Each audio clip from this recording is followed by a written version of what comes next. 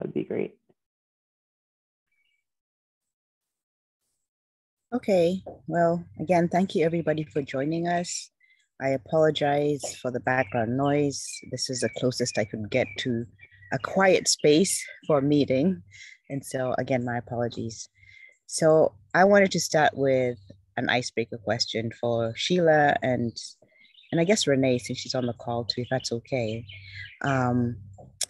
It's this question that we get asked a lot, and it's a very simple question. So I think what we're trying to perfect is a very simple way of answering this question. And so the question is, what does environmental justice mean to you? Typically, we spend a lot of time answering that question, but I just wanted to ask everybody that question and just think about it in as short as an answer as you can. And from my answer to that question is, protecting basic human rights and having a say in quality of life, in your quality of life. So Sheila, if you're there, you want to take a stab at that one? It's a big question. So in 1991 or 1992, this group that was led by Mustafa Ali, who was the founder of the first environmental justice unit at the EPA, they went through, I don't know, there were like, 10 or so recommendations. And I really like those. I can't really, if I were to summarize them now on the fly, it has to do with, and it speaks to what you were saying, Uni, just valuing the entire ecosystem, is sort of how I see environmental. That would be my elevator pitch. Yeah, I think that's great when you think about the ecosystem. A lot of people just think about it as an environment, air, water, soil. But I think the way you look at it is a much broader picture of everything else that we interact with in a day-to-day, our life day-to-day. I appreciate it. How about Renee? Are you back from getting was it your tea or your coffee? I can't remember. Yes. Honestly, for Indigenous communities that I come from, it's protecting our way of life from our own self-determination, from environmental racism, our sources of life, because we never looked at them as resources. They were always sources of life for future generations, and our connection to the biosphere from our own self-determination, because we were resigned to reservations, often not even our original homelands. And what did that play into? A lack of ability to protect the land and rights of nature as we look at it as a living organism, and then recognizing how we've been, as a status quo, erased even from socioeconomics and many other spaces, to no longer have even an influence of how to protect them with more of a cultural context.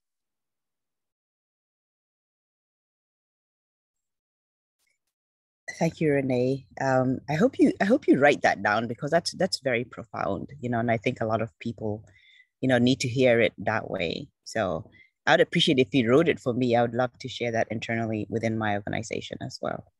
Sure, I can try to put it in the chat. Thank you. Thank you so much. Has Beatrice joined us yet? I don't see her there.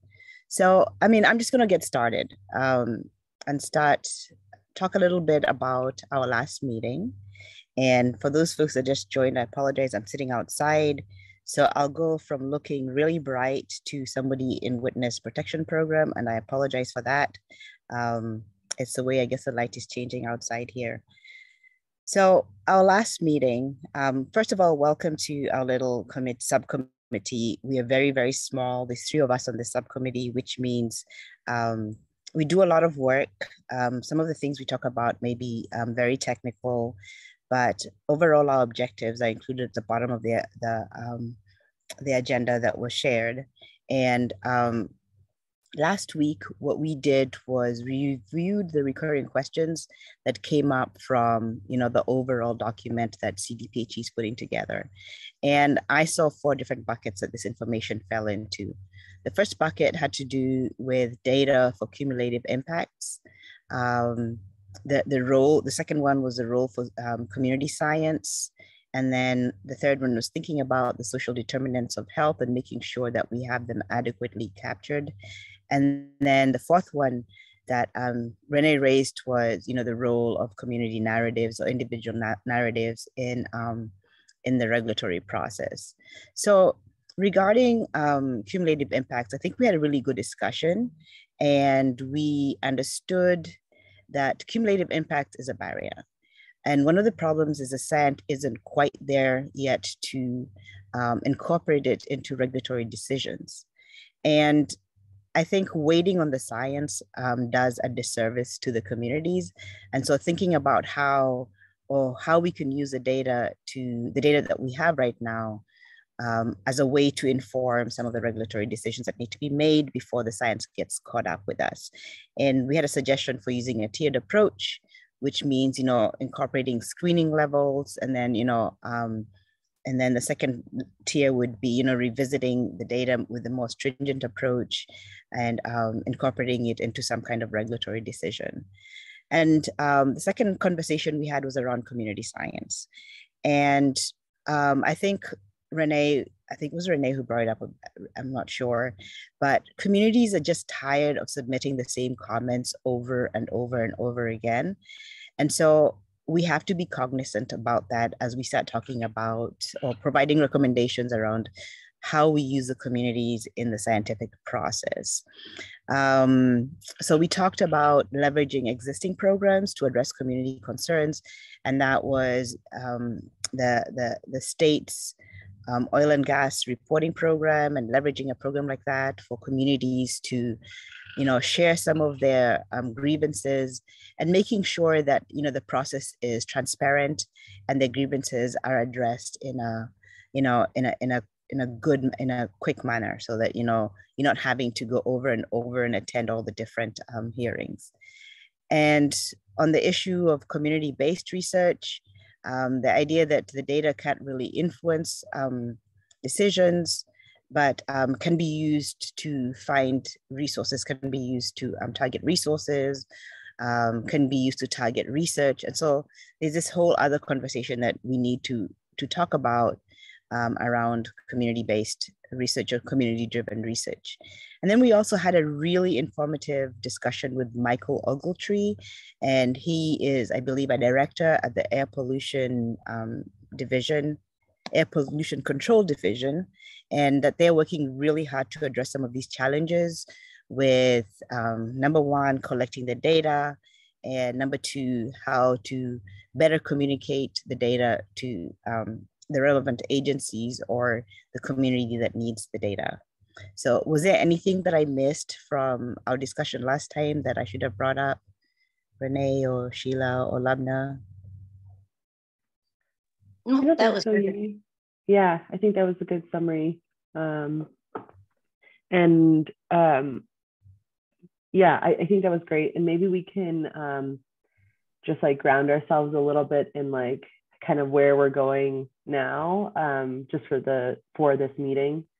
And I did drop a link to the agenda in the chat. That was the first link that I dropped in the chat. So Uni, feel free to review that if that's helpful.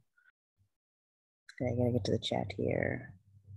So today's agenda. Okay, so sorry, give me a second here. So I think for today, continuing in on that, how we use community data. We are so fortunate to have Katie Dickinson from Colorado School of Public Health to discuss, some of their challenges in their project from the Gratitude Project, where they specifically had some data accessibility issues and other issues. And then also recognizing that Sheila has to drop off at noon. So we're going to really try and pack as much as we can during this remaining 45 minutes of this discussion. After that presentation, hopefully we can have a really robust conversation about potential recommendations that we can make. And if we do have a quorum, we'll continue after a short break. and then roll up our sleeves and continue our review of the recommendations, like I said, if time allows. And I did update, some of my thoughts in a document that we're developing around community science, community-driven science, and how it can be used, and other things like that. And so, are we ready to jump into Kate's presentation and Kate's section of this meeting? Yeah, I think so. And just FYI, I just heard from Beatriz that she'll be joining in a few minutes. She's just running a little late. So hopefully we will have quorum, and then we can continue. On. And so, as Uni mentioned, we invited Katie here to kind of share lessons learned from the Gratitude Project, and maybe Katie, you can kind of get us grounded in the project and provide a little background there as well. As Uni mentioned, after we break and come back, and if you all click in the agenda, you'll see some hyperlinks. The first hyperlink in the agenda is to, and I'll actually just do a very, very quick screen share. But if you click on this link here for the recommendations, these are the recommendations that have been pulled out of the full task force kind of draft 1 report that apply specifically to this data subcommittee. And so if you click on those, it'll take you to a PDF. And these recommendations are listed along with some reoccurring questions that we've been asking. So you'll see, potential recommendations listed, and then these reoccurring and outstanding questions.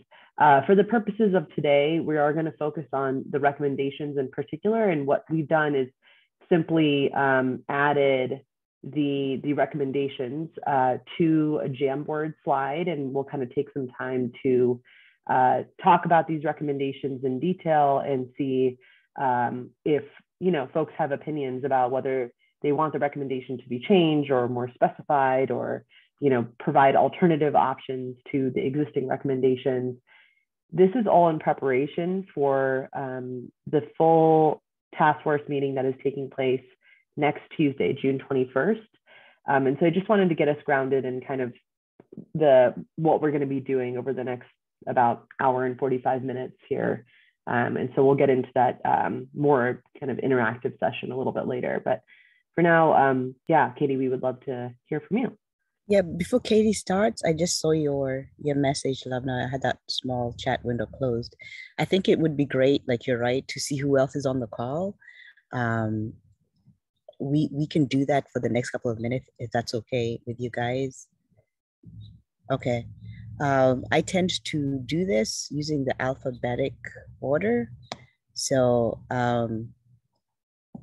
if your name starts with an A, and then kind of let's work our way through it. So you've already met the committee members, and you've met Labner. So everybody else, if you don't mind just taking a minute to introduce yourself and say why you're interested in this subcommittee. And if you don't have a comment, that's fine too. Just say your name and who you're with, and then we can move on. So I think we'll start with Araceli. Hi, I'm Araceli Lara. I'm working at the BLM office here in Colorado, and I just saw the newsletter, so I wanted to join and see what's going on here, because I'm not from Colorado, so I'm from New Mexico, so yeah.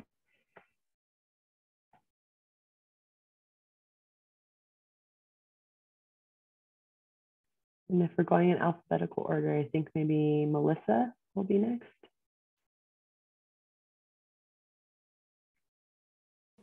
Hi, I'm Melissa Izomati, and I work for Lockheed Martin Space, and I live here in Colorado. Welcome, Melissa.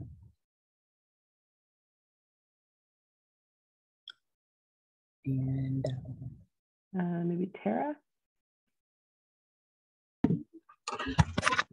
Hello, I'm Tara Webster. I'm with the CDPHE in the Toxicology and Environmental Epidemiology Office, and I'm also very much a part of the Oil and Gas Health Information and Response Program in our complaint line. So when I saw that, I'm just here to listen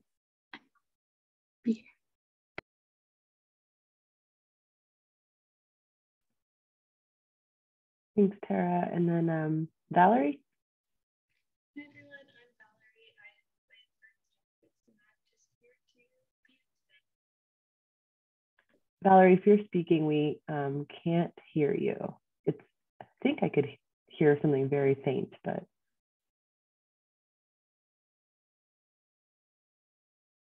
Hi all, sorry, I'm Valerie. I'm with Earth Justice and I'm just here to be today.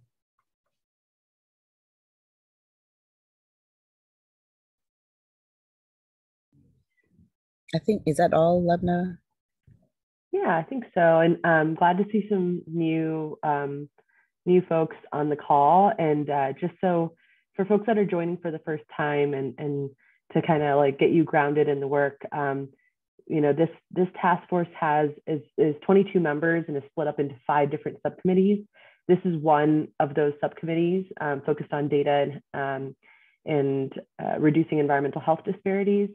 And we're about 6 months, 7 months into the process, and are working towards a final report of recommendations that will be submitted to the governor and legislature in November.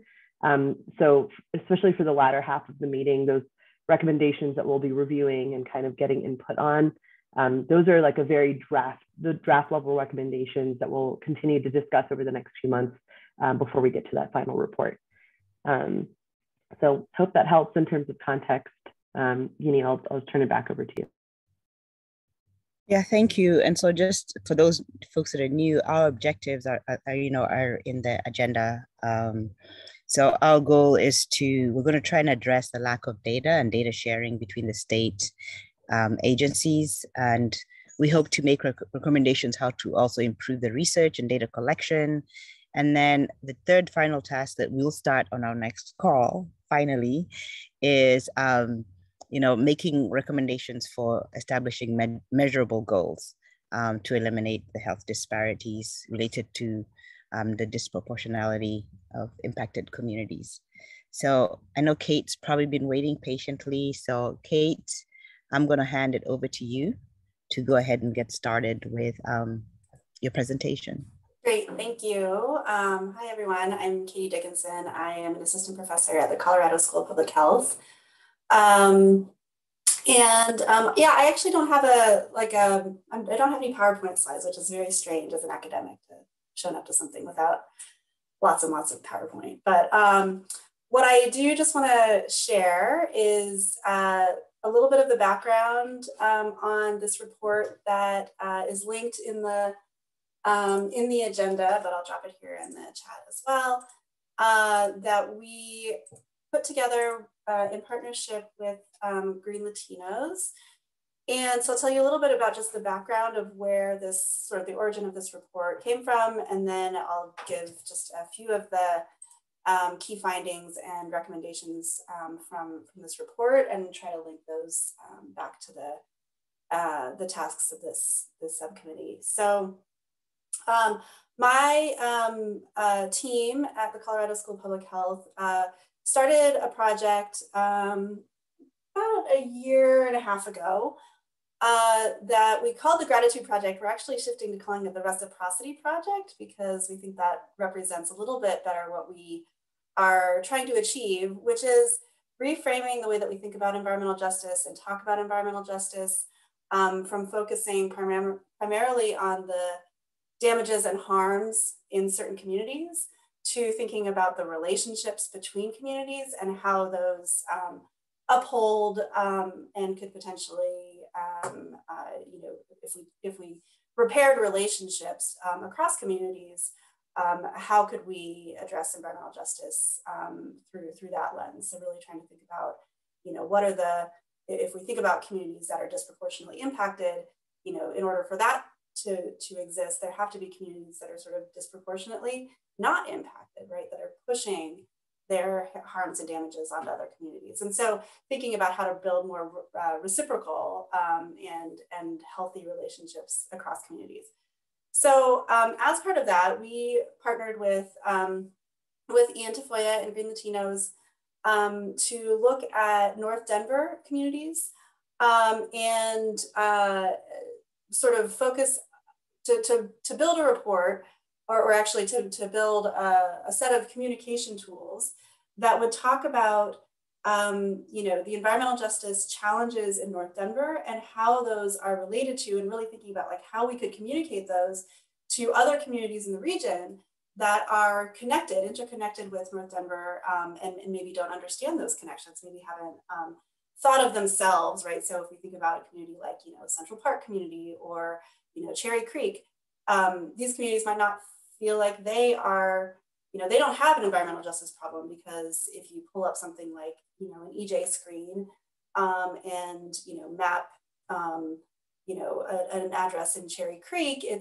might show up as like gray, like, oh, okay, there is an environmental justice problem here. And so what we wanted to do is to take a lens to environmental justice that focuses on the goods and services and infrastructure that a community like North Denver provides. What is the impact on that community? And how do other communities that benefit from those goods and services and infrastructure, what obligation do they have, or what connection do they have to that, to North Denver, and to, again, what obligation to engaging in and supporting the efforts that folks in North Denver are leading to address those harms. So that's kind of the origin of the project. And then, so what we did was we started researching. We basically, said, okay, to start this project, we need to understand what all of the, what these goods and services and industries and impacts are in North Denver. And so we sort of broke this out, and in the report, we break this down across multiple different sectors. So we look at land use, we look at power generation and transportation energy production. We look at goods production. We look at roads and rail, and we look at waste management. That's probably not comprehensive, but it felt like a pretty good set of buckets for capturing a lot of the activities that are occurring in North Denver. And so in each of those categories, again, what we kind of wanted to know is like, what's the, like, in terms of land use, how is the land being used in North Denver, and what's the history, right? How do those land use patterns, how did those land use patterns come about? And in that section also, we look at sort of for all of the different facilities that are in the area, what are the documented EPA violations? And so we have a summary in the report. One of the key findings in that section is that there are 183 facilities in this North Denver region that have at least one documented violation of an EPA, of the Clean Air Act, the Clean Water Act, the RCRA, Resource Conservation and Recovery Act, or the Safe Drinking Water Act. Most of those violations are Clean Water Act violations. We were a little bit surprised that there aren't more Clean Air Act violations documented, but we think part of that is because of the way that that these violations are documented, which comes largely from self-reported data and some inspections, but those are fairly infrequent. So in terms of land use, again, that was sort of one of our key findings, just in terms of the sort of the full scope. We also found that there are between 2,000 and 8,000 businesses operating in this North Denver region, that's a really large range. And part of that is because, again, the data sources that we were looking at, there were sort of 8,000, I think these were from like the Chambers of Commerce and various sources. And so depending on which source we looked at and whether it was sort of confirmed businesses or, or unconfirmed, that gave us a pretty large range. In terms of power generation and transportation energy production, we found that North Denver is home to a lot of high-profile energy facilities, including the Cherokee Generating Station and Suncor, but that there are other, smaller facilities like the Metro Wastewater Reclamation District's power generation facility, Phillips 66 and Sinclair. And then, again, goods production, a lot of good production facilities, large brands like PepsiCo, Cisco, Safeway, and Amazon Fresh, and then lots of smaller facilities. The Nestle Purina pet factory, right, has a source, has been a documented source of noxious odors that's been out of compliance with the Clean Water Act for the past 3 years. Roads and rail, you know, again, we're thinking, and I could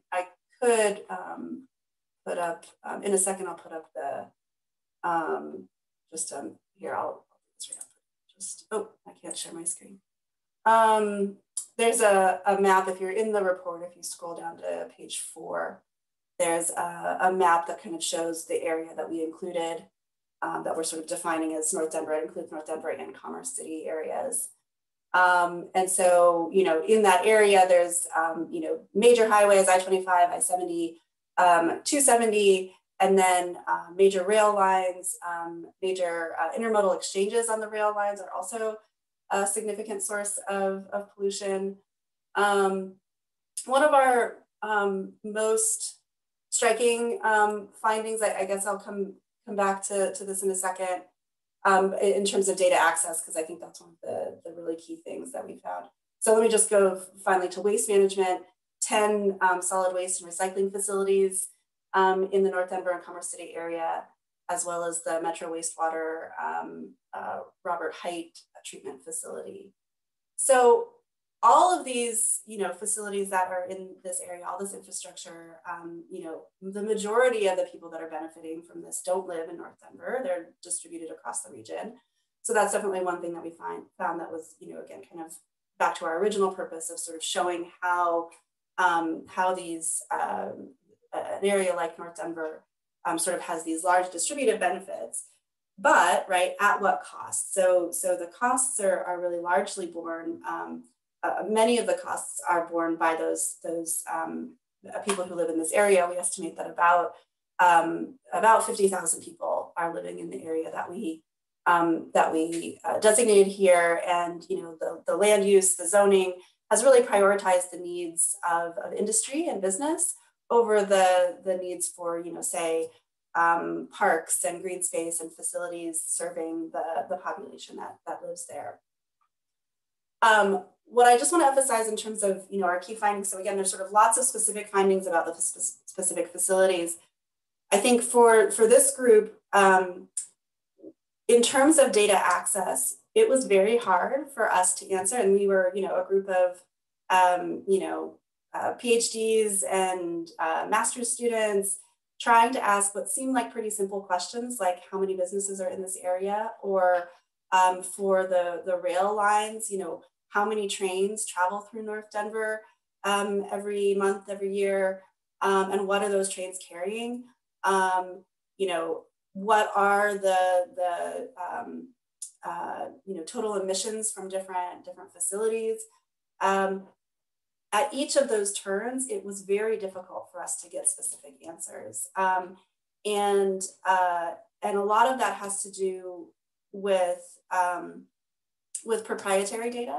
So for example, on the rail lines, this is again one of the things that was most surprising to us, that by federal law, rail lines or railroad companies are not, their freight rail data is proprietary and they don't have to share that. I think there's some, you know, annual reporting at the state level that has to happen. But in terms, again, of asking a question about, you know, how many trains and what are they carrying through this particular area, they're like, the government signs non-disclosure agreements with the rail lines. And so, you know, even the government doesn't have access to those data. So I think that, and then, you know, if we want to go beyond sort of into also specific questions about, so what are the, you know, what are the environmental impacts and what are the health impacts of those specific activities, we definitely found a lack of research and data answering those types of questions. You know, how many cancer cases are specifically attributable to, you know, to the facilities in this area, to the transportation, you know, the traffic that's going through this area. You know, there aren't well, you know, cohort studies that could track that information over time. At the same time, we definitely, through, you know, focus groups and other activities that we conducted going through this, we know right, that the community is feeling these impacts. And so I would say two key recommendations, and then I'll wrap up. One is that when we're thinking about data, access to data to support environmental justice action, in addition to thinking about what new types of data collection do we need, how can we do more research, how can we collect more data, I think that addressing the structurally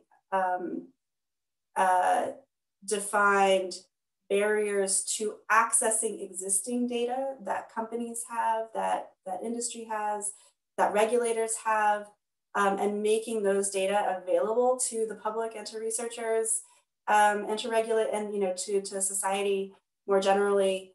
I think examining those laws that actually prohibit, right, that are specific barriers that say the public does not have the ability to know, what chemicals are being used by this facility or what trains are going through here. Those policy barriers to data access, I think should be highly prioritized in thinking about how we move forward and give communities access to the information that they have a right to have. That would be one thing. The second, and I think you actually already hit on this, is that even that we shouldn't let lack of data be a barrier to action. So I think that even though, like I said, we don't, there is not a health study that currently exists that can tell us exactly how many cases of particular health conditions are attributable to facilities in this area. We know, and we document in this report that 175,000 vehicles drive past Swansea Elementary on I-70 every day, and many of those are diesel trucks. And there are, even if there's not a specific health study for this area, we know that diesel air pollution has very high health impacts, specifically for children. So addressing those impacts, even if we can't specifically quantify them for this particular community, we know more than enough to justify taking action to protect communities from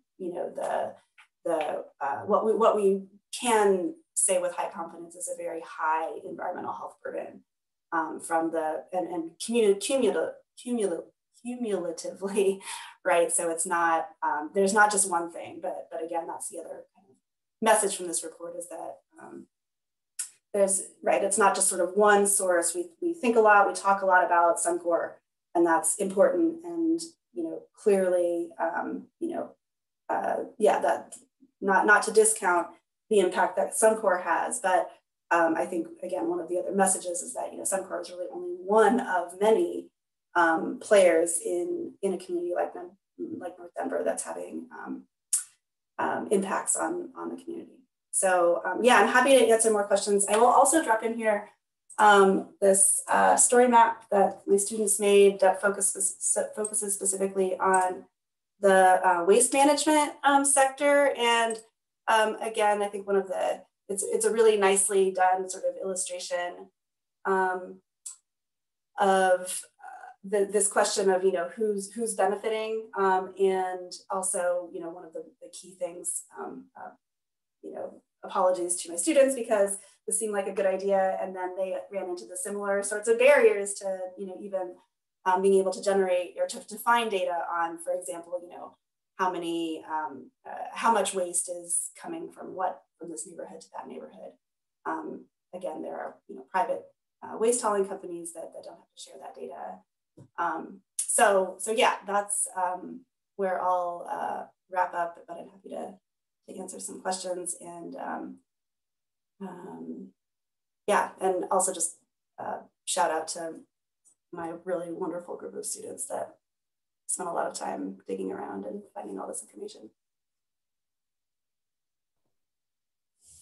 Thank you so much, Katie. And I just want to point out that, while Katie has shared all of this for the purposes of this data subcommittee, obviously there's a ton of overlap with the other subcommittee that's co-chaired by Beatriz and Renee, who are both on this call. So I'm very happy that you both are here to kind of like hear about all this and have access to the reports to review. You know, this is going to relate and kind of spur ideas for recommendations that come out of the Environmental Equity and Cumulative Impacts Analysis Subcommittee as well.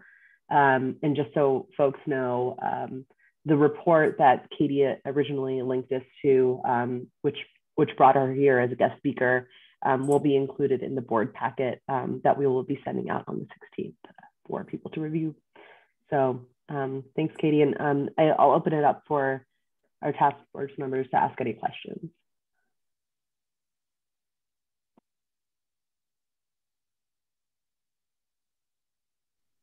I'm really, really grateful. Thank you, Katie. I kind of want to address specifically the policy barriers. My biggest thing is making sure that we have protective spaces to not return to the status quo, because the status quo is what creates the marginalization often. So being able to share any info with that's awesome that you're especially working with youth earlier on about what that looks like too, because they'll be voters. So really knowing what that'll be eventually. So I'm really, really grateful in any work that we can expand with policy barriers specifically. I would love to expand on. Yeah, absolutely. And I think, again, that was something that we, you know, ran up against at a few points in their report. And that's kind of where I would like to go next, where we're thinking about, you know, writing this up as we produce it as a report, you know, for the public, but thinking about writing up a paper for an academic journal. And I think that looking at those policy barriers might be where we focus for that, and obviously would share that publicly as well. But I think it's really, important just to say that, you know, again, we measure, we know a lot about the things that we have said that we care about as a society, and we produce a lot of data on those things. And so I think where we find lack of data is also a reflection of sort of what we've decided to prioritize. And so again, you know, this message that it's not that in a lot of these cases, you know, the questions that we were asking are things that should absolutely be knowable. It's not a mystery. I mean, it's not, you know, again, a question about how many trains, like somebody knows that. And so the fact that the public doesn't have access to that is a policy choice that we've made to say that the privacy or the you know, the security rights that the railroad companies are asserting are being prioritized over the community's right to have that information.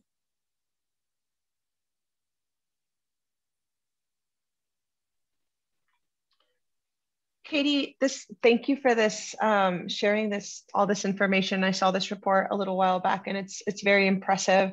I had a couple of questions. How long did it take you all to really put this together, and like the human power that is needed? Because we've heard from these multiple agencies that it's really hard for them to talk to each other and understand, and it's too big.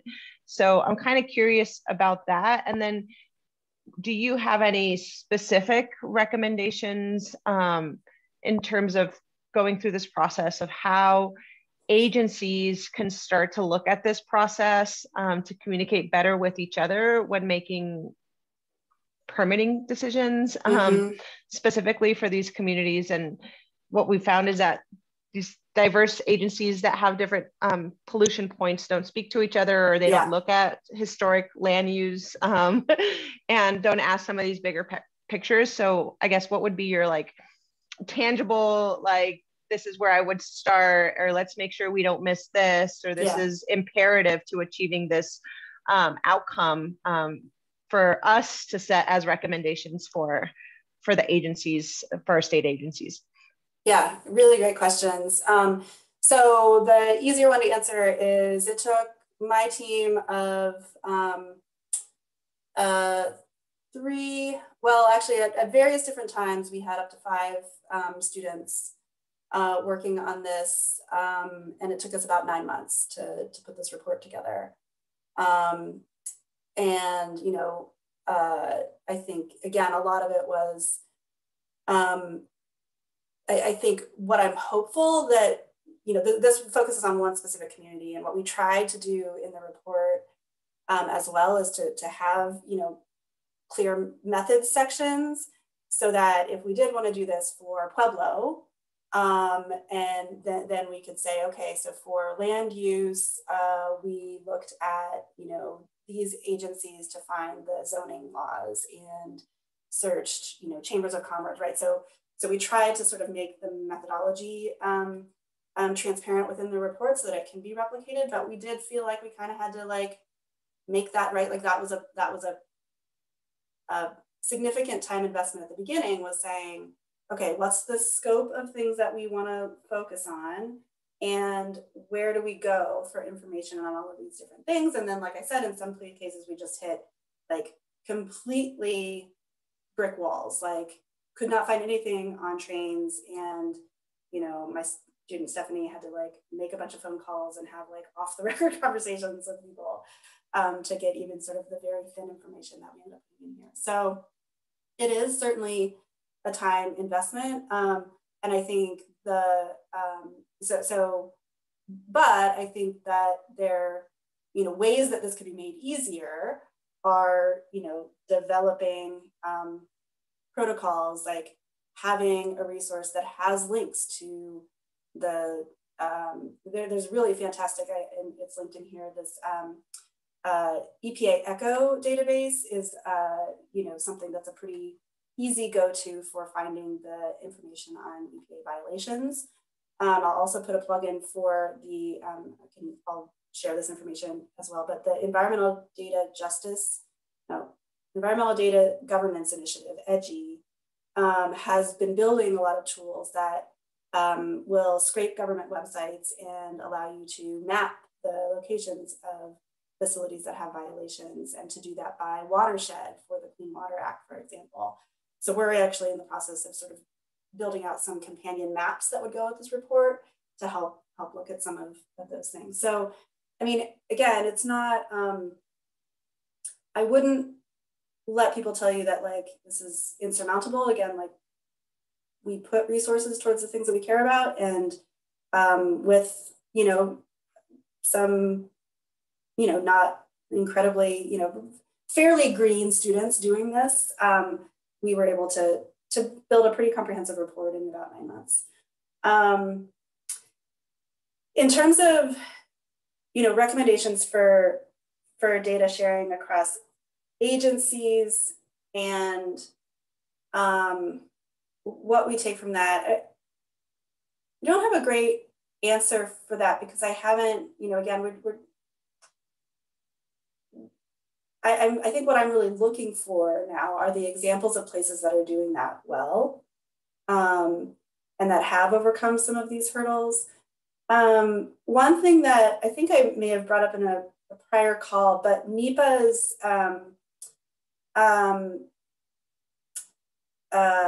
the NEPA analysis, cumulative impacts, the way that cumulative impacts are being considered or can be considered within a NEPA analysis. I'll try to find some resources on that. I might have tried to share those before, but I was at a environmental justice workshop in March and heard a presentation on that. I think so that piece that I think you touched on, that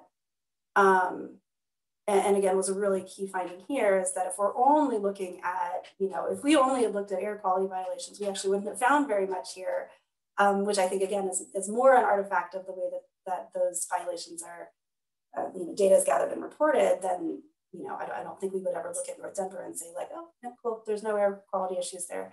But I think when we look at this all together and say, okay, so we've got air quality, we've got water quality, we've got Drinking Water Act, and we want to be able to look at all of those together in order to be able to understand how the community is impacted and how to move forward. So yes, I mean, I think, thanks for sharing that, Lubna. Yeah, I think any models for gathering data that looks at cumulative impacts across different sources of exposure, and, you know, considers that in how we regulate and permit, I think is really important.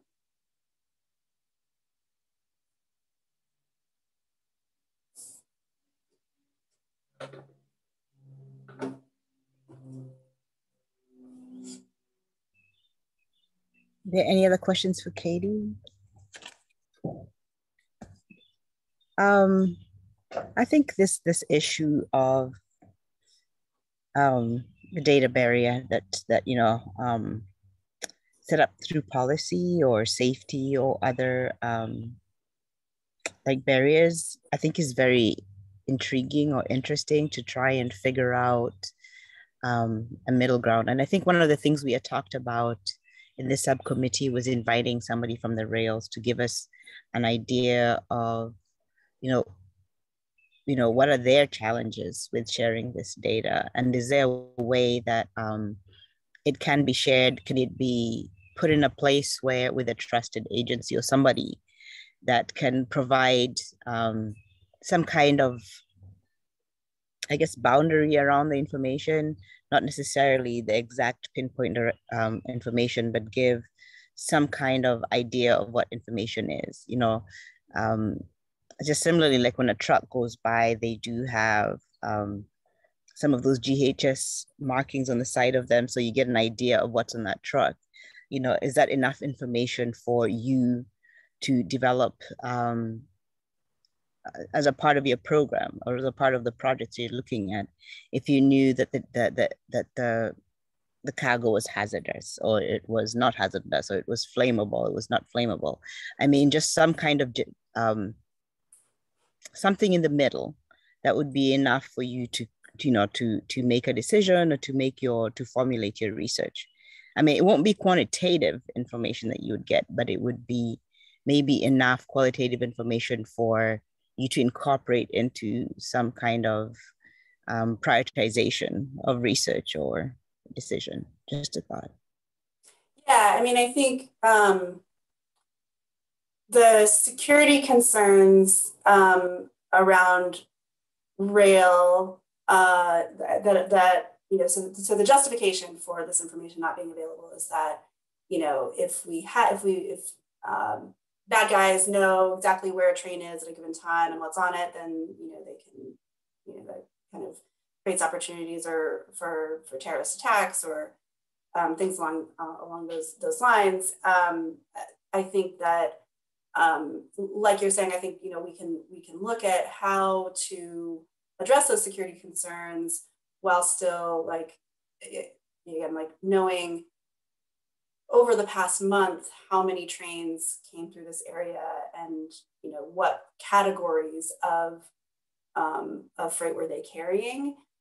It seems like there's probably a way to you know, honor the security concerns. And actually one of the things we found is that, like, there's actually more information about that's available about planes than about trains. And, you know, we know that planes have similar types of security concerns. So yeah, I think just looking at those and really kind of having the conversation about how to balance, right, again, the community's right to have information about risks that it's exposed to with industry's concerns. And I think in a lot of cases, it's just, you know, those conversations haven't happened or haven't happened in a way that includes representation of community that's honored in the same way that industry concerns happen.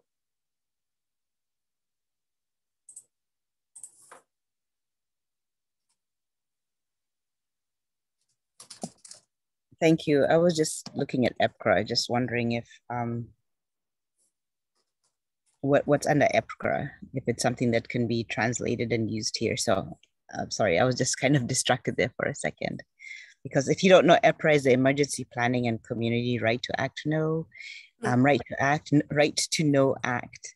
And I think this is mostly around like stationary facilities that communities have the right to know, you know, what's being developed or produced in a facility near them. So I'm not sure. No, I was just thinking out loud, so I apologize, but it's just something to think about. So I would really like to continue this conversation, you know, to see if we can find some kind of middle ground to move this along.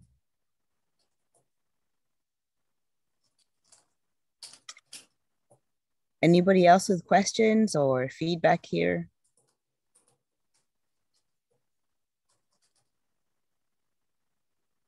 I guess, Katie, you did an excellent job. You know, everybody's like satisfied with what you had to say, or either they're churning it through in their mind, trying to think of other things that they would like to bring up. So if you can't think of anything right now during the course of the meeting, feel free to write it in the chat and we'll capture it, and maybe we'll have Katie back at some later date to continue this discussion. Yeah, I'm putting my I have one question. Oh, go ahead. But I'm just saying I'm putting my email in the chat too. So.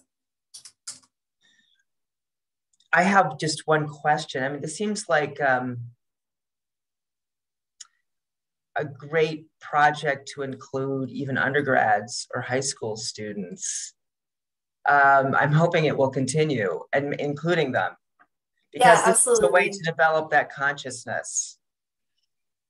Yep. So I have one undergrad who is working with us. Actually, she'll be working with us over the next year out of a great program that my some colleagues in my department run that brings undergrad students in for research experiences. So she's actually really excited to be building some of the spatial tools that I was mentioning to kind of visually show, and this gets to your point too, Beatrice, you know, some nice story maps and visual tools that can communicate this dense material in different ways. So yeah, Ruth McConan is a CU Denver undergrad. And then we had a high school intern last summer who was from my community here in Louisville. And so again, you know, my goal continues to be to try and build partnerships across communities and have, you know, getting communities that are less impacted also involved and you know, working in partnership with so I love to have like a program that had students from Louisville and students from Commerce City working together to look at these issues and talk about how, you know, what's the role of each of our communities in solving these problems. Great.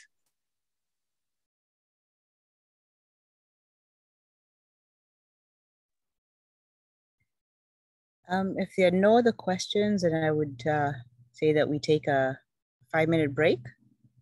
And then do we still have a quorum here, Labna? Let me see who's on here. Okay, then we can continue on with a conversation about the recommendations. And if you can stay on, Kate, it would be great. You know, we would appreciate input from you as well as we work through those recommendations. Is that okay, Labna? Yeah, that sounds great. And I know Sheila, you might have to drop off, but yeah, we will come back and we will jump right into the Jamboard. All right, thanks, Katie.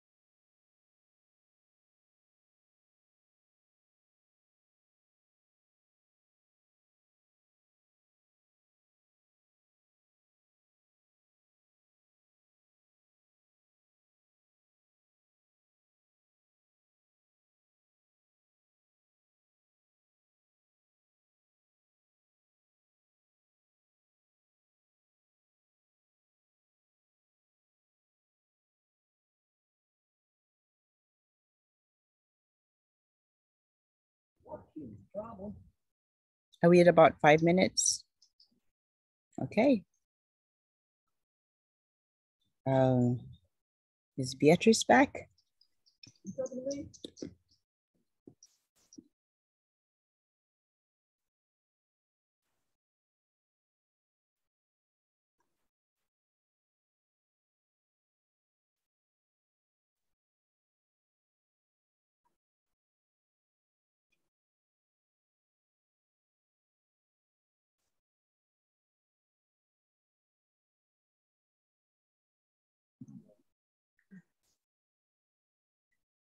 I don't know, are the members back? Is Beatrice back online?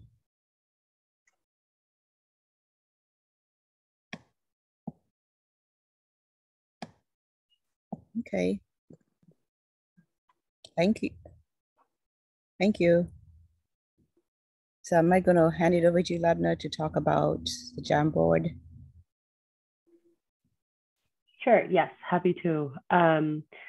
Okay, great. So I see our group size has shrank a little bit, but I'm really happy that Uni, Beatrice, Renee, all of our task force members are on. And of course, Katie, thanks for sticking around to kind of work through some of these recommendations.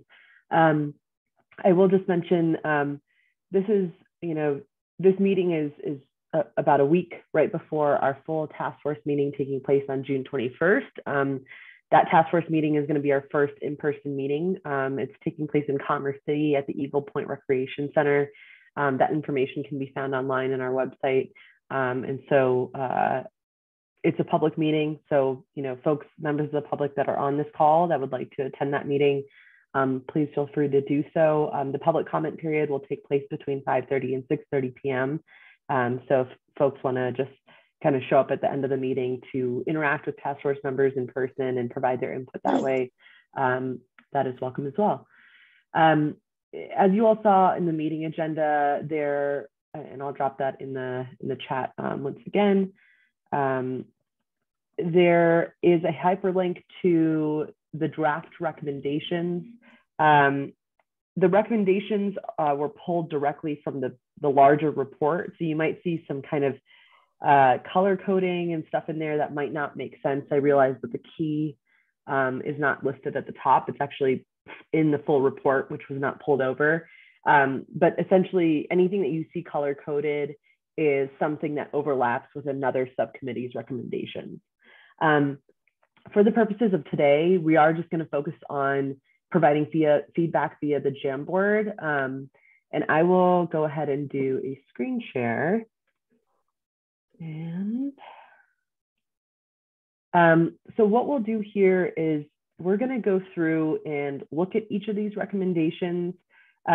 We wanted to really drill down and talk about each of these recommendations in particular, because we do want to get feedback on them and see how they might be improved, specified, expanded upon, or maybe changed, or if some people feel like I'm in disagreement with this recommendation and want it to be omitted, that's something that we can record here. As you see, there's a large list of recommendations. I don't know if we'll be able to get through all of these today, but we can start at the top. And again, those draft recommendations are linked here. So if you click on that, you'll see that, that PDF. But we're going to go ahead and just start with the first recommendation. And this first one is related to imperfect data. And so there's been a lot of conversations about, at what point can you start using data, when it's been QA/QC'd, or, can it be used prior to? So, vetting and cleaning data often leads to a delay in its utility. But we all know that environmental justice concerns in most communities have to be dealt with now. They have to be dealt with urgently. And so some kind of thoughts going into this are data quality indicators. So accuracy, completeness, consistency, the validity of the data and reliability. Those are all things that obviously need to be considered in decision-making. You want to use the best possible data that you can find, but sometimes that data is not quite there yet. So there is this recommendation to use some sort of tiered approach. data that has not been quality assured or quality checked can be used for screening purposes. Even if it's not perfect, this data can help start directing agency resources. Data considered screening data should be clearly communicated as such. So, that mentioning that the data does not measure exposure or risk, and mentioning that screening data sets to serve to trigger further review or more robust monitoring. So these are kind of like recommendations that have been made around this like imperfect data idea. And we want to hear from the task force members as well as, because we are small group members of the public, is this where we want this recommendation to land? Do we want it to be more specific in this? And let's just take a few minutes to discuss this. So the floor is open and folks can just come off mute or type directly into the Jamboard. So you can see here, if you click into one of these text boxes, if you prefer to participate this way, you can go ahead and insert your opinions if you don't want to talk.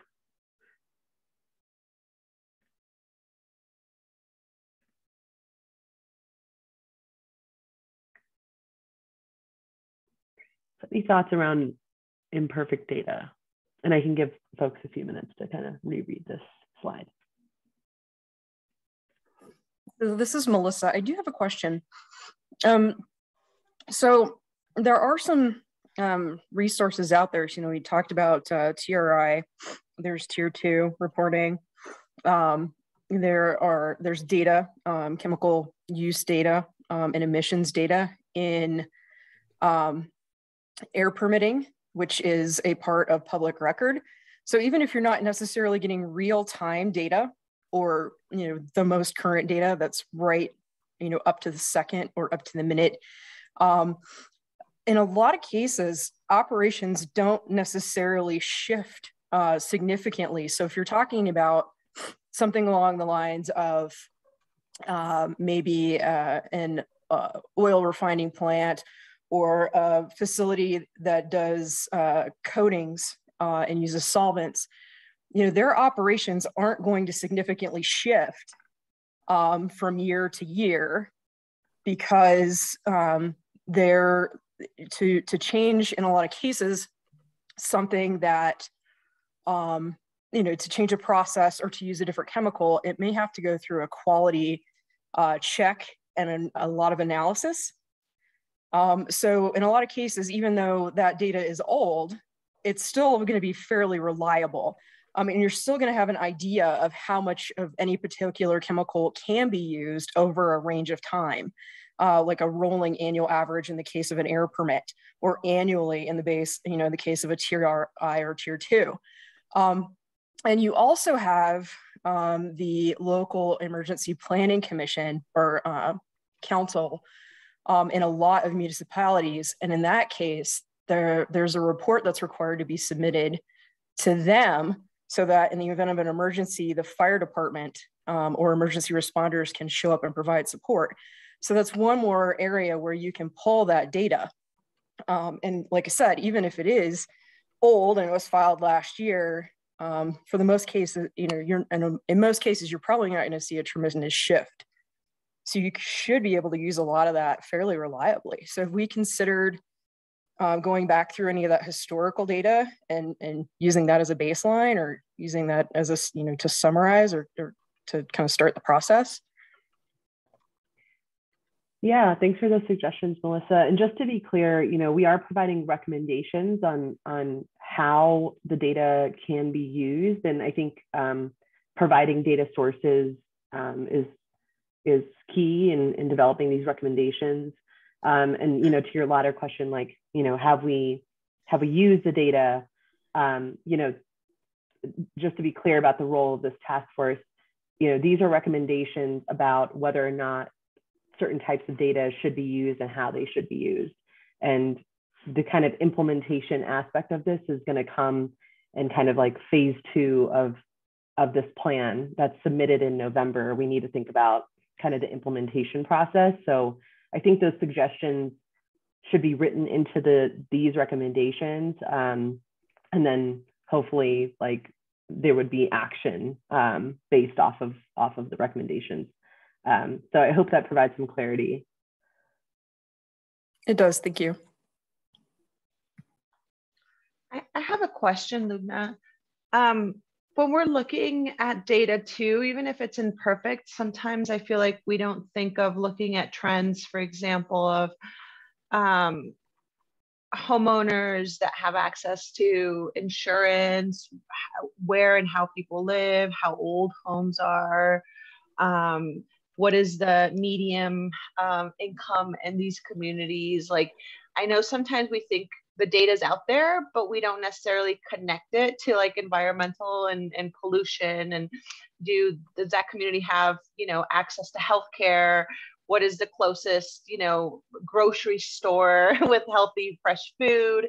And so when we're looking through the lens of environmental justice, are we thinking of the intersectionality of some of this data as part of like decision making for adding pollution to certain communities or more burdens, environmental burdens to communities that have other type of burdens that, again, we don't traditionally or historically see as environmental or related to an air quality permit, but is absolutely a bigger part of that equation? And how are we making sure that that data is also speaking to, the broader landscape of the reality of the communities?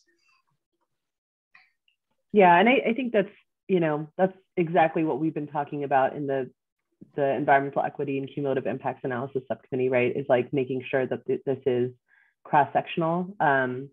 So, yes, I think to answer your question, we absolutely want, well, again, it's hard for me the recommendations need to be coming from the task force members. So I almost like imagine that you're providing a recommendation that they do, intersect with impacts or like cumulative impacts that are not just traditionally considered environmental or, physical health, but, talking about everything. We've talked about, mental health and stress and, a number of different things. Renee, is always very good about mentioning like cultural sensitivity and cultural trauma, all of those things coming together. So yeah, I think that's spot on. I think what's key to remembering too, even as we start this process, to piggyback off of Beatriz too, is data helps directly impact implementation, because then you already know where the communities are, cumulative, like a number of things that data kind of helps define.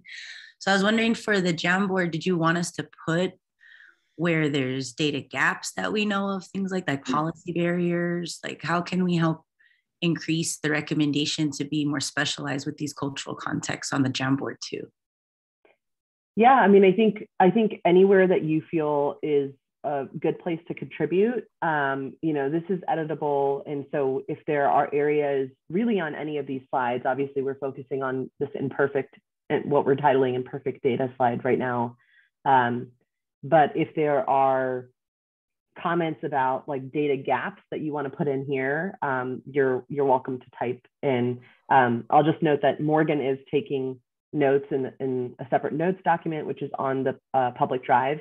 But this is really meant for task force members to physically type in if they have any thoughts or comments.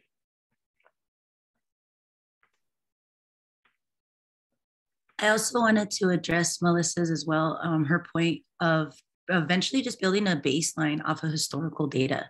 So we do have somewhere to start, because it doesn't feel like we have anywhere to start still. We're still talking about recommendations in certain aspects where my biggest concern is that the recommendations don't just eventually go on another shelf, that they're able to actually involve and be included in future implementation, that again, it doesn't return to the status quo. So how can we ensure where the recommendation in and of itself also kind of has teeth, where it's able to, okay, this is where we started historically, but look at where we are currently in data, things like that. So it can show the contrast and comparison, because that is one, really key to transmitting to community the comparison analysis directly. And then also in policymaking, where again, there's data gaps in immigrant communities that might not be included normally when they're first collecting data because of barriers of language barriers or digital divide, or a number of other things that are barriers in specific DIC communities. I'm just using one, but things like that. And I think it's really, really crucial to where even in data where there might have been formerly projections and bias that left out those communities, where we're starting to involve that over time as well too, that should start becoming a commonality in data as well. Yeah, thanks for that. I think a part of the next objective that this subcommittee will be addressing is performance measures. And I think that's what you're alluding to is, how can we show that we actually made some changes with the information that we have? And so I really would welcome your input once we start having that conversation. I think that would be great. When it goes to imperfect data, I think what I was thinking when I put my addition into this specific conversation was I was mostly focused on like really quantitative data when it comes to water quality measurements, or when it comes to air quality measurements, or those more specific data that the agencies utilize to make, that they have been utilizing to make these decisions, regulatory type decisions. The other piece that we're talking about obviously is a cumulative piece. So how do you bring all these together, in order to make some kind of meaningful or some kind of meaningful decision that helps, overcome the environmental injustices that, are prevalent. And so I think that conversation is being had in the cumulative impacts aspect. I'm not really sure. I don't know. What do you think about the two task force or members from this task force joining those calls, maybe, with a specific topic of conversation around data and how they see this data being used? Because I feel like we're having this conversation somewhat in a vacuum without having a direct link with exactly what it is that they're thinking, that they want to kind of look at cumulative impacts. So we're thinking about the data that they could potentially need, but we don't know what kind of recommendations they're making in terms of how cumulative impacts are going to be assessed. So I think I've been on their calls, but I think we need to maybe formalize where both task force get together and have this more robust discussion around cumulative impacts. What are your thoughts on that? Well, we have our two co-chairs here in the call today. That was the reason why we invited Renee and Beatriz are both the co-chairs of the Environmental Equity and Cumulative Impacts Analysis Subcommittee. And so, this is really like, all the chairs are here, and, this is the ideas exchange. And so I think we can definitely like elaborate on this a little bit more during the full task force meeting. That's the purpose of the meeting next Tuesday, is to like really sit down and talk about areas of overlap.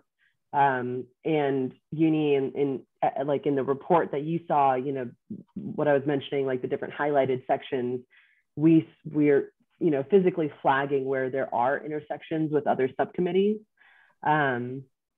So I think it's really a matter of like sitting down, reading the report, and then, or like reading the recommendations for everybody, which is, I think this meeting is kind of a precursor to all of that. And so maybe this can be like the motivating factor. Is I will send out the full list of recommendations on Wednesday.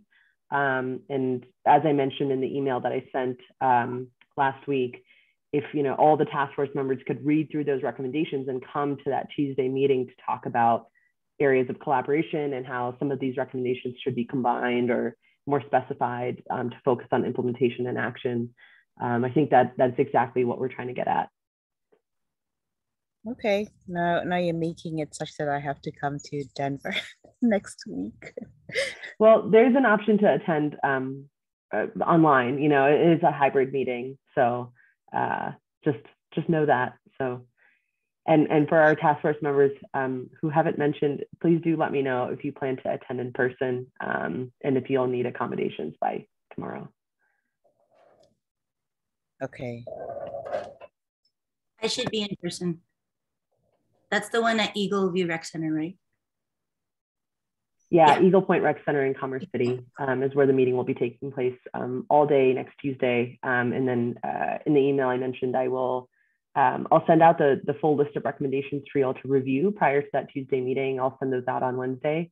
But if you all could just let me know if you plan to attend in person, and if you do plan to attend in person and you need any sort of like hotel accommodations, that's something that you'll have to book for yourself and then get reimbursed. And that reimbursement form is in that email as well. Okay. So I think with regards to this slide, I see you got like a whole set of slides that we might want to go through. Can we just shelve it to when we sit down in person and have like that free exchange of ideas, you know? Because again, it goes to that cumulative impact. You know, how do you address when you have these social inequities that you know for certain, like she was I think it was Renee was talking about, you know, in terms of housing stock and things like that, and then you combine it with data that's not very robust in the sense that it hasn't been data qualified. So how do you decide what you can use those results for? You know, that combination, what can you use it for? So I think that would be my question that we need to like flesh out a little bit more. Okay.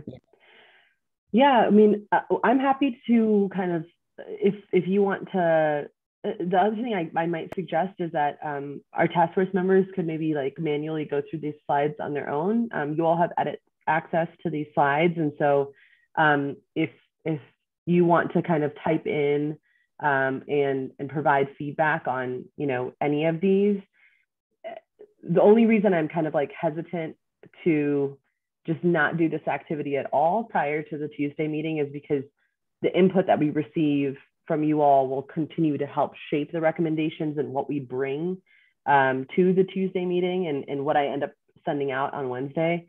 And I know it's kind of like a broken record, but these recommendations do need to come from the task force members. They're not coming from the EJ program staff. So I can't really like formulate the recommendations.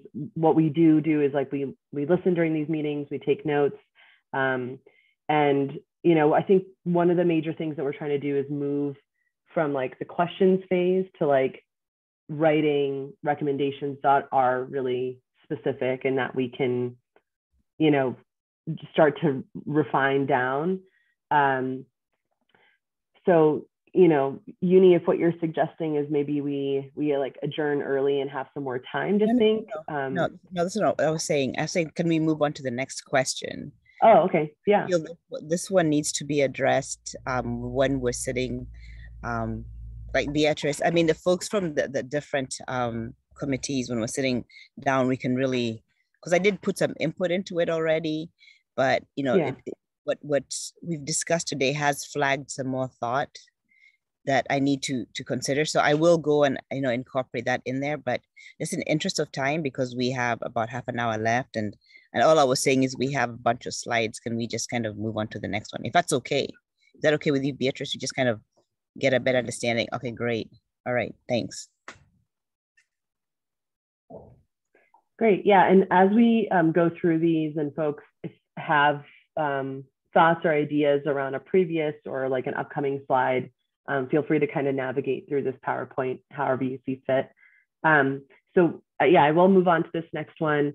This one is touching on costs and benefits. So the recommendation here is that agency decisions should include the full suite of economic decisions, the benefits of job creation, but also, for example, profit losses associated with health impacts. This is actually coming out of recommendations from both this data subcommittee and the environmental equity and cumulative impacts subcommittee. The other related recommendation is that agencies should use economics in their environmental and health assessments when making decisions. and also consider the negative economic impacts of environmental injustice, such as the social cost of carbon. So welcome any thoughts there. Yeah, so like, for example, the first thing that comes to mind is also like the opportunity for like economic development around other industries. I think that's really important. Sometimes I feel like a lot of these communities get stuck in this single industry because they're not appealing for other industries or other uses because it's heavily industrial or it's oil and gas. And it's like, I think there's a huge cost benefit of like looking to other economic forms that sometimes we don't take into consideration. Or for example, parks and protecting nature has like huge cost opportunities as well. And I feel like, again, a lot of times when one industry or we're seeing communities through one simple like lens, we're not like taking into consideration what are the losses by focusing so much on these single industries and not allowing communities to envision themselves as these alternate multiple opportunities when certain areas are so degraded or there's such heavy industry that we don't see, again, opportunities for other economic opportunities. And then I think back to what Katie was mentioning earlier is in the long term, where are the cumulative benefits and where's the wealth going? And some of these communities end up with the burden of cleanup or suffering, you know, for long term for a couple of jobs or like heavy jobs at the beginning when things are developed and built. And then after the fact, once those industries continue to operate, the jobs start to be minimized and then all the wealth stays in other places or goes to other, it extracts from that community. So I think that like long-term projection too of where the wealth is going and if it's staying in the community, I think that's really important.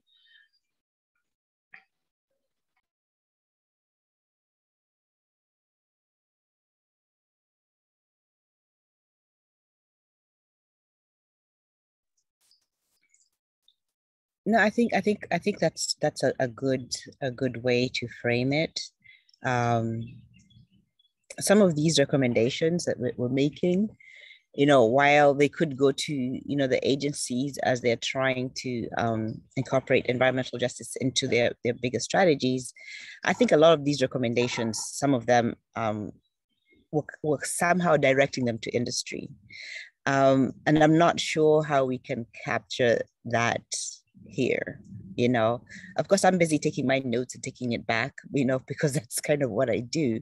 But I don't know, you know, because this goes to the conversation we had last week about, you know, industries recognizing there is a benefit to being involved in these conversations and being a part of, you know, reducing environmental injustices. But I'm not sure how, you know, besides my own, you know, selfish, you know, industry perspective here of trying to see how industry can be of service here. But I'm not sure how we can incorporate that some of these thoughts into a recommendation for the state to implement. I don't know if that makes sense. I mean, it's like, okay, so I think let me just kind of build that onto it. So part of what I'm hearing is communities are looking for more sustainable jobs, obviously. Industry brings short-term, you know, jobs, you know, like during the boom and bust cycle, and is putting the communities in a better position where there's further consideration about sustainable jobs. So I'm not sure how the agency can wrap that into their, you know, conversation as a requirement to make sure industry brings more sustainable jobs. I'm not talking about industry, just oil and gas. I'm just talking industry broadly, okay? Even if it's a solar, a renewable facility, you know, they'll come in and do what they need to do, and there will be a few jobs left over. So I'm just saying, how can we capture that as a recommendation to the state to consider just the sustainability of jobs? So I guess my point is that that's a conversation we need to have with industry directly, you know, on behalf of environmental justice communities that were more interested in sustainable jobs. I don't know how else to capture that. I'm big on education and making sure that we're opening these sectors to DIC and that they're not just extractive sectors, but those that are sustainable, those that are renewable, those that are restorative. A lot of communities, especially in Commerce City, the school districts themselves are being redistricted. There are absolutely no trade schools in solar or other spaces, supercapacitors, wind, anything that they're legitimately going to need to also tackle and know about, and EV vehicles, what have you, and how that can help revolutionize their spaces. They're having to deal with healthcare costs, transportation costs, and these are just around youth having to help their parents. These are what I hear back from my students, especially in programs.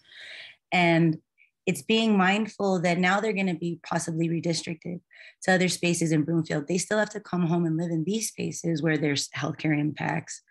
And then they're left out of really forms of education, if they even can go to those schools still, because they're still having to deal with their health as well. So being really mindful about, are we accessing education to these communities? How is it transformative?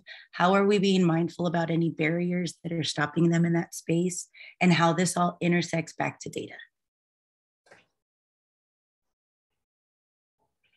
Yeah, thanks for that, Renee. That is helpful. So I guess my question is for the state, or I do know at the federal level, they have the Justice 40 program, where the federal government is allocating 40% of the resources that they have towards environmental justice communities, or communities that have economic justice or climate justice issues. Does the state have something similar? Because I think that's where some of these recommendations could go to ensure that the funding is going to the communities that have the greatest need, whether it's towards education or economic development, or some of these topics that we're discussing. Sorry, go ahead, Joel. Oh. I was going to add another example, Udi, that I'm thinking of about is like the Cherokee. Is that one in Pueblo, the Excel power plant in Pueblo, where they get the majority of the pollution from coal? Yet, for example, Pueblo pays the most expensive electricity in the state. So even though that community is receiving the brunt of the pollution, the benefit, the economic benefit, is going somewhere else, to the point that the fact that they are receiving so much pollution doesn't even help them with their energy cost, right? There's no offset there. And it's like that's a very unfair example of how, as agencies, there should be like some sort of check and balance that, okay, this community is going to receive, X amount of pollution. Let's add a benefit to that community beyond just 3 or 4 jobs, to actually be, okay, it's much more than that, right? It's free and reduced energy, or something like that. I think that should be a critical component as we think about if there are going to be unintended consequences of pollution, that the community is aware of it, and then there's the benefits, and the community agree to the benefits as well. That Yeah. Thanks for that example. And Uni, just to go back to your question as well, about kind of comparing the Justice 40 program at the federal level with what we might have at the state level. So a few different things, that we are developing the EnviroScreen tool, which, is a mapping tool that can help us identify disproportionately impacted communities. This intersects with the work of the definition of disproportionately impacted communities subcommittee, which Joel is facilitating, and the chair of that is Ian. And so, while that subcommittee and this task force at large is figuring out really what that definition will be, that tool, that EnviroScreen tool, which is using multiple data sources, will provide kind of a visual representation of where those DI communities are and then we can think about the distribution of resources. There are, a couple different avenues. We've talked about supplemental environmental projects at our last meeting, which we'll continue to talk about, but also the grants program that we're launching through the EJ Advisory Board, the other board. And so, that funding is coming from the Community Impact Cash Fund, which is, air pollution penalty revenue. And, figuring out, identifying, who are the disproportionately impacted communities and, helping develop projects through those grants programs. And so just wanted to mention those as like, yes, there are avenues for that state funding to get out. I'll add on to that, Lumna, which I think is a really great point. There isn't say 40% investment in DI communities requirement at the state level.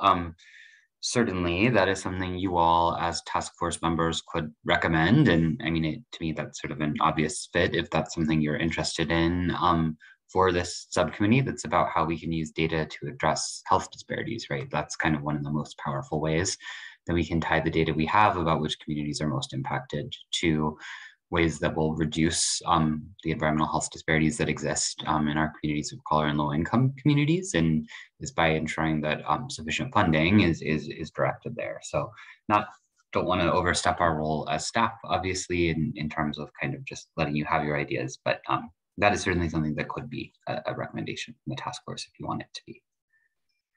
In terms of data, can we recommend, 40% of research and data and collecting that we're doing in the state go to these communities, Joel, so we can bridge some of these gaps and making sure that the investments are directed towards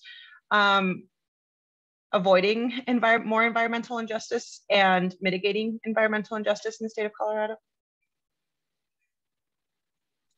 Yes, I mean, you all can make whatever recommendations you think are appropriate in terms of both data gaps and then, and more broadly, how to address environmental health disparities in Colorado, right? Like that's a pretty broad topic. So yeah, and I would just say probably the more specificity there is about like what that means or which agencies are directing funding and is this the legislature directing funding, like I think the more details there are there, the more powerful it would be, as well as kind of making sure it's tied to a specific definition of which communities. But yeah, I mean, your charge is certainly that broad, so. Yeah, and I will, just kind of emphasize that for like, all of our task force members, really the recommendations, as you're making recommendations, you don't need to necessarily have quorum like initially. Like you can, if once you read through the report, you'll see that sometimes there are kind of different options that come from different task force members. And at some point we will want to like vote on those or maybe reach consensus. Or maybe not, at the very beginning, we talked about like a majority versus a minority report. So there's, all the ideas under the sun are welcome. So, if you have a broad idea or a more specific idea on like, this is what I think should happen, please bring it forth.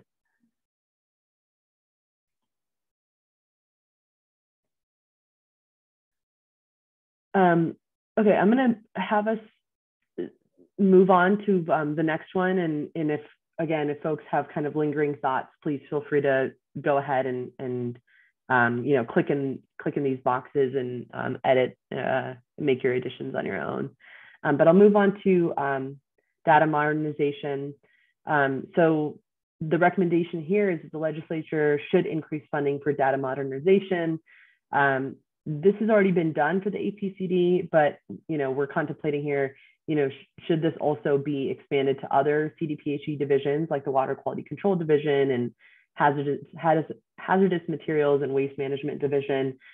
So, this is a little bit of a question here, but, the thought is that maybe the task force would provide a recommendation here about whether data modernization should apply to all of the different divisions within CDPHE and possibly beyond. And if these data sets are able to be linked, then agencies and the public can further understand intersections and cumulative impacts. Not quite a recommendation here, but more so of a point being made. So, you know, are folks in agreement with this? Is there, you know, any objections here? And if they are if you all are in agreement, is there anything that you want to expand upon or detail?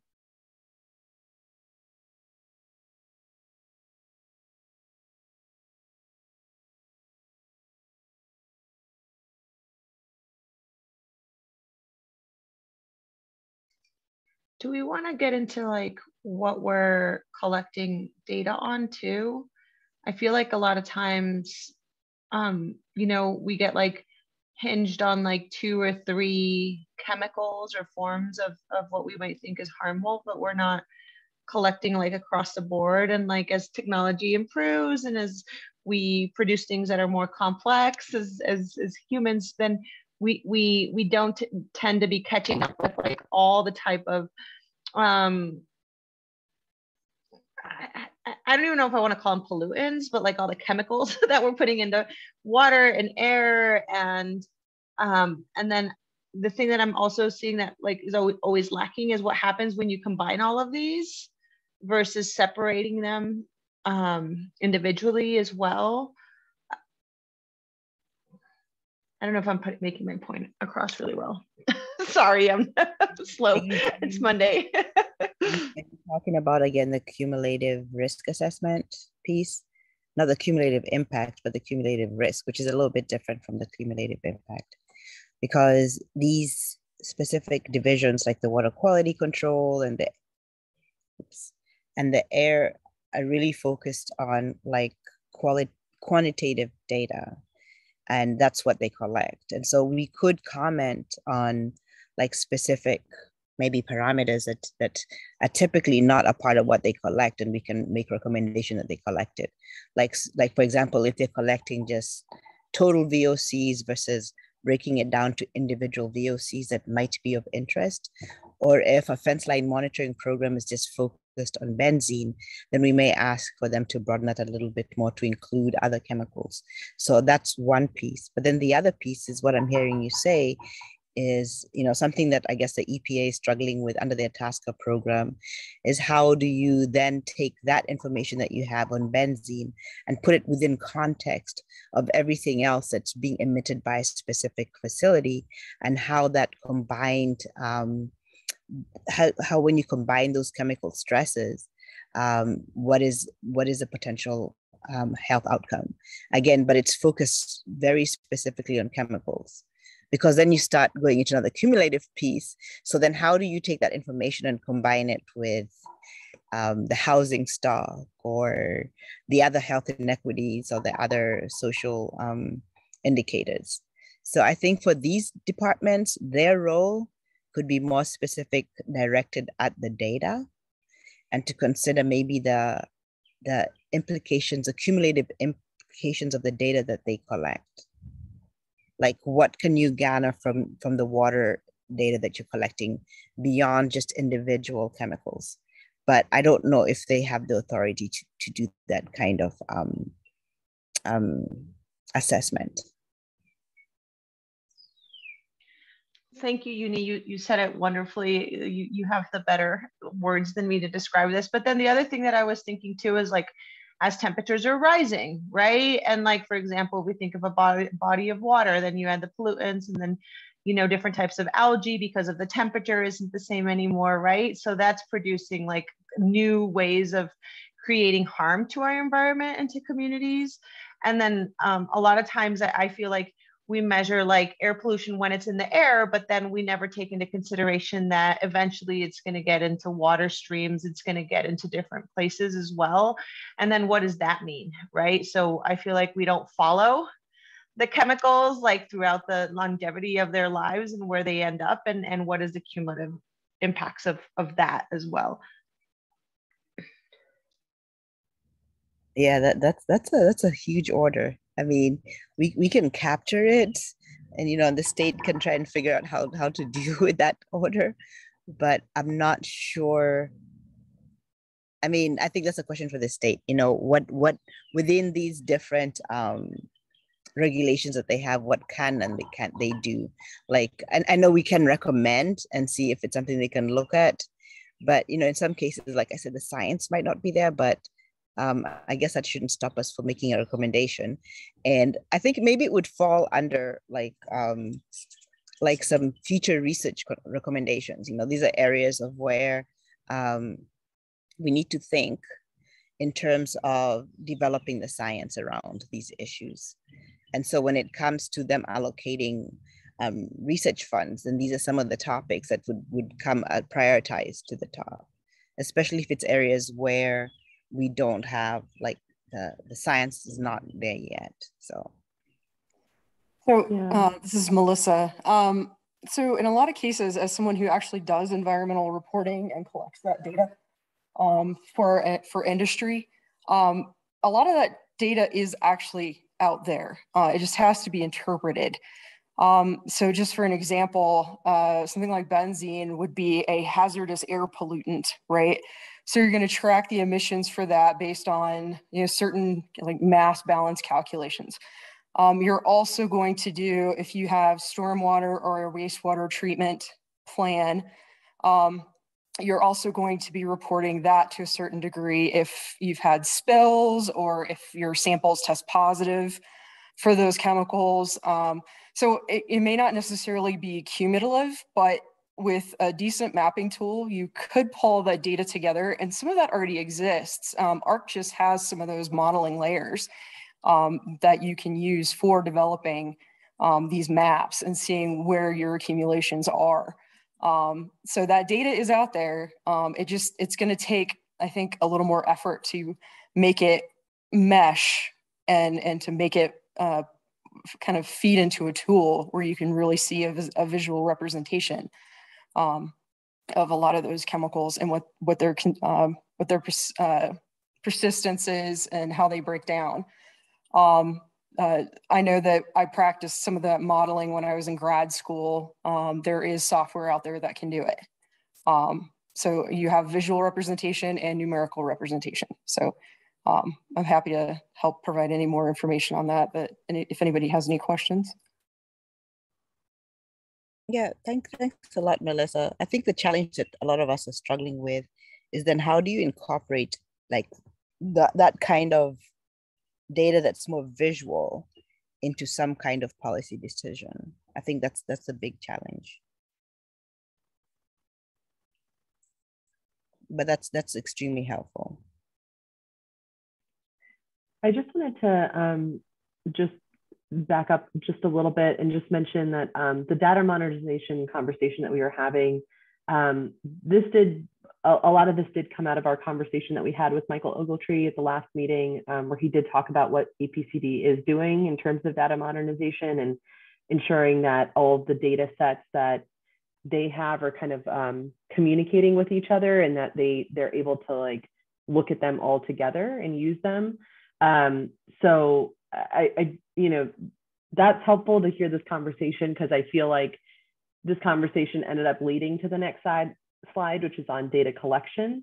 And so I just wanted to kind of draw that distinction about like the data modernization that Michael Ogletree, the division director of the Air Pollution Control Division, was talking about. It's kind of related to this next one as well, about like, where possible, data should be collected using a universal format, so that data from different sources can be easily aggregated. And then I feel like we were starting to get into a conversation about like what kind of data should be collected, which is a slightly different topic. And I'll just read these out to see if there's kind of further thoughts there. But recommendations here that environmental and health divisions within CDPHE should continue to enhance communication with one another on data collection methods related to both environment and health. Colorado EnviroScreen should be used to make decisions about where the federal and state government prioritize and allocate grant funding. And then agencies should focus on rural populations, which have some of the highest Colorado EnviroScreen scores. And so, welcome your thoughts or further elaborations on this, but these are kind of recommendations that we put together based off of what we were hearing on previous task force meetings.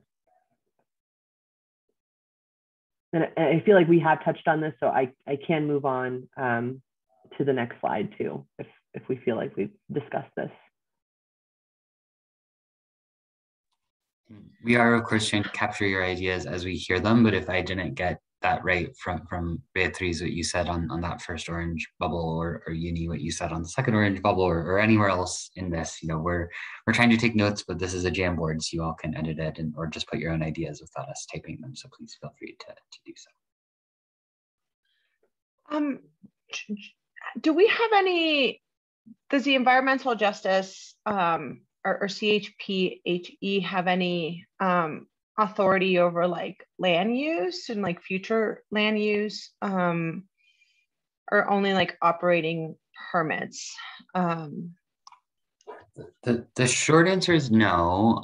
So Colorado, the way our constitution is set up is that local governments really have almost complete authority over land use, with some limited exceptions and a few sort of counter examples, but for the most part, land use is entirely a local government rather than a state government decision. CDPHE does have what we call our built environment program, which is designed to encourage healthy, equitable growth, right? So what sometimes I think is called smart growth policies, or policies that sort of are more climate friendly and also ultimately better for our health in terms of encouraging multimodal transit that provides things like exercise benefits in addition to air pollution benefits. They operate more as like a grant making and sort of policy advice program, though. They don't sort of get to tell local governments yes or no, you have to do certain land uses. It's more incentivizing local government policies. So does that answer the question? Yeah, no, I'm just thinking about like the rural communities aspect of that we just read on the previous sheet, and just being how we're gonna partner, educate, participate, put guardrails, environmental justice guardrails around land use and permitting in rural communities, and what the to what extent can we protect those communities as well, especially when we see that disproportionately impacted communities are very rural. We don't see a lot of those representations and decision-making bodies in their local governments, of especially the minority groups in those counties, in those rural counties, where we can see, who's making the decisions, and a lot of times it doesn't come from the community. So I'm wondering if there's guardrails that we can put in place to make sure that we are protecting those communities.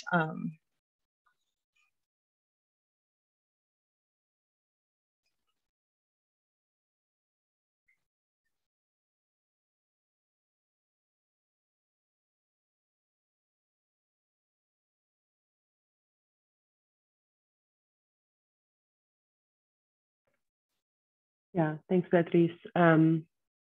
And I think that's something that we can continue to elaborate on as we are moving from kind of the reoccurring questions. There is a separate document that we still have that's called kind of outstanding and reoccurring questions that we'll probably want to discuss in more detail. And we should, I would love to add that question to kind of a more robust discussion with our full task force, especially with folks like Tyson who come from a rural community and might have some ideas there.